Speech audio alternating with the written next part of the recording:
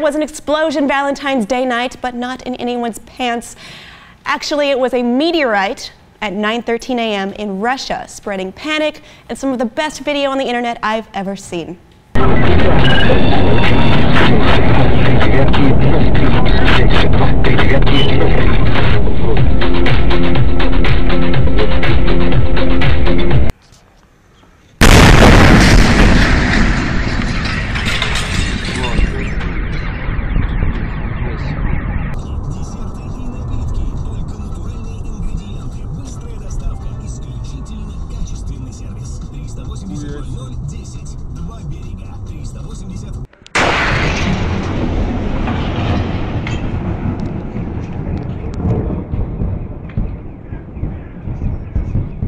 Bruce Willis wasn't needed this time because the meteorite wasn't quite the size of Texas, but it did weigh 10 tons and enter the Earth's atmosphere at 33,000 miles per hour, as estimated by the Russian Academy of Sciences.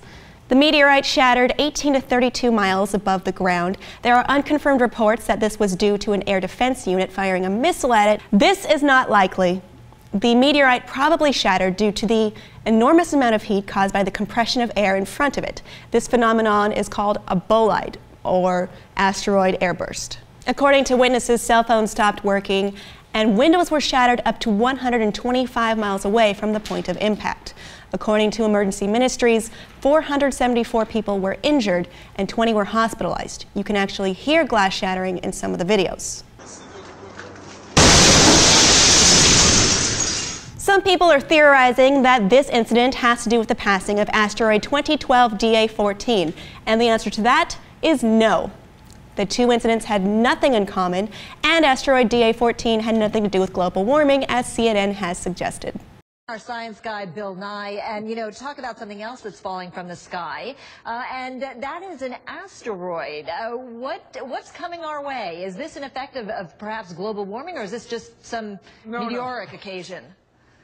Except it's all science. As Neil deGrasse Tyson said on NPR this morning, asteroids are just nature's way of asking how the space program is coming along. What do you think? Please let me know in the comments below, and please remember to like and subscribe. And yes, you are susceptible to Wheaton's Law. I'm Will Wheaton, and you're watching Nerd Alert. Don't be a dick.